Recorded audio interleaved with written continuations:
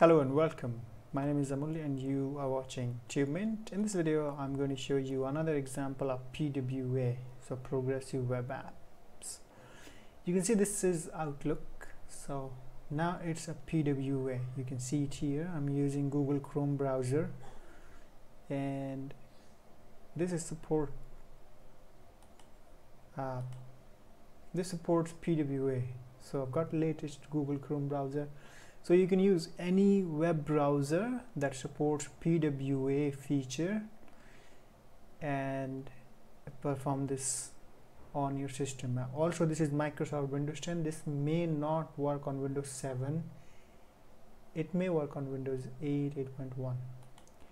So here you can see this is how you can install it. It says install app. Do you want to install app? You simply say yes, install, and this is going to be installed. Now you can see that goes off my screen, and this opens the Windows, basically Outlook PWA on Microsoft Windows 10.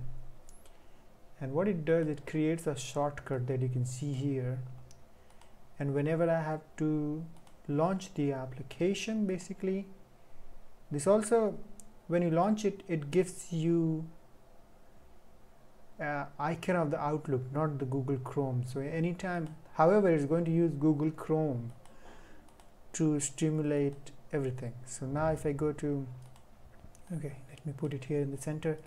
Now if I go to properties, you can see it's using Google Chrome here. If I get into details, it's going to use the shortcut, and somewhere it says Google Chrome. So whatever, okay, start in Google Chrome, here you can see, so whatever is your default browser, and if it supports PWA, it's going to be there in start in section here. Now let's go ahead and close it. Now whenever you launch it, it's going to launch, and this is PWA, which is on Microsoft Windows 10. So this is future, people. So if you are thinking to get into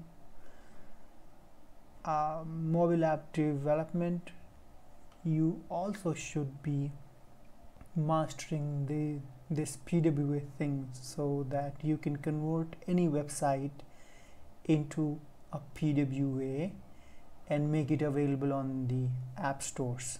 Okay, so almost every app stores now supports PWA. Okay, that's a very good thing, and that's going to be future. If some app store is not supporting today, it's certainly going to support tomorrow.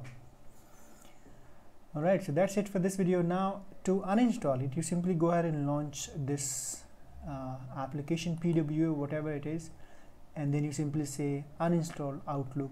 That's going to be the name of the app.